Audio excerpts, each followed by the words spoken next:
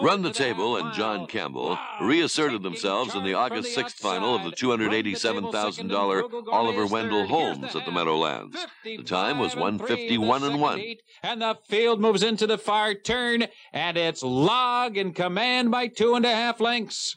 Run the Table is second. Frugal Gourmet is racing in third. Merrily We Roll Along is fourth. Simcoe Hanover on the outside fifth. And farther back it's Golden Greek. And Landy Hanover buried at the inside. They're coming to 3/4, and Log is the leader. Run the Table right at his heels second, and Frugal Gourmet is third. The big three at the top of the lane. 3/4 and 1:23-2. Log, the leader at the top of the stretch now, and he's gotten to a 1.5 length lead. Run the Table. Attacks on the outside. Frugal Gourmet making his move now. Run the Table leads by a neck.